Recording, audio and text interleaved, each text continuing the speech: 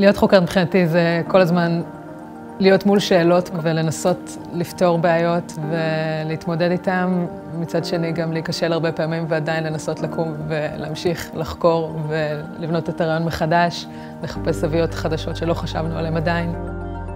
ב-IBM מתעסקים בדברים שהם מאוד מעניינים וחדשניים, דברים שבאקדמיה זה הנושאים הכי חמים ותחומים שהם תחרותיים. וידעתי שאני רוצה לעסוק במחקר, אבל בתעשייה, כי בתעשייה יש נושאים מאוד מגוונים, יש עבודה בצוות שהיא מאוד משמעותית. ובדיוק פה ב-IBM יש לי בכל זאת השילוב שזה עדיין מחקר שהוא מעניין אקדמית, ומצד שני מרוויחים את השיתופי פעולה לעבוד עם אנשים.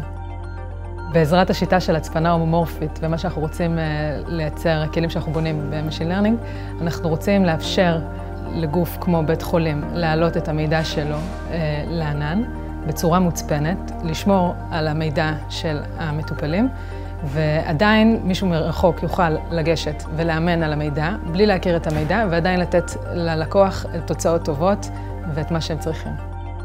עולם ההייטק היום אין בו מספיק ייצוג לנשים, והייתי שמחה לראות הרבה יותר, כי זה באמת עולם מאוד מעניין ואין שום סיבה שלא נראה יותר נשים. זה גם הרבה יותר מפרש, שיש חשיבה שונה ושיהיה יותר מגוון. זאת ההזדמנות שלי שאני קוראת לכל אנשים, תבואו, כיף פה.